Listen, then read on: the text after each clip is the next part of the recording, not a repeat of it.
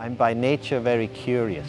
So I become to realize if I want to know the answer to many of my questions, I need to research them. So I study the biological clock. What are the components? What makes the clock tick? And how does the clock react to environmental cues? And how does the clock regulate different physiological processes, like sleep, cognition, for example. Why we focus on Parkinson's. Sleep and circadian dysfunctions in Parkinson's are discovered before Parkinson's can be diagnosed.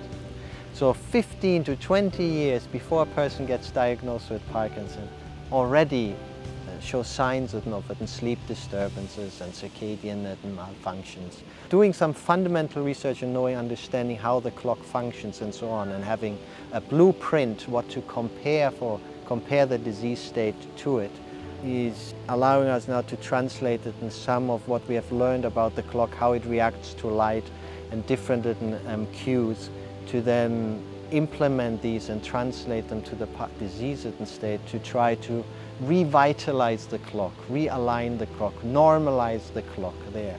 And that then allows us to very specifically generate certain therapeutics that would help these certain patients either ameliorate their syndromes or even delay the disease-ridden progression.